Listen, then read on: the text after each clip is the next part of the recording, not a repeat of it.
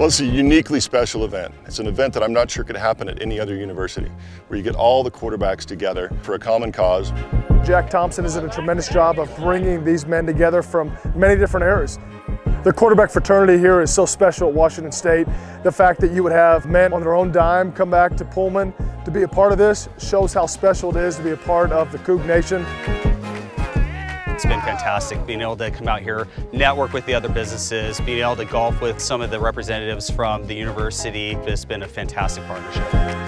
We're here to have some fun, but most importantly to benefit some really important causes. Part of the day today is about giving back to the WSU community. WSU is so proud to be a part of something that's supporting such great organizations. The Cougar Athletic Fund and Hilinski Hope, what they're doing is very, very important, and we're so happy that we can support them. Not only the Drew Bledsoes of the QB show up, but all of our QBs. I'd say the whole Coug Nation, that's what we need to do, is engage our biggest donors to help make some transformational change for students. We get to have fun, talk some smack, play some golf.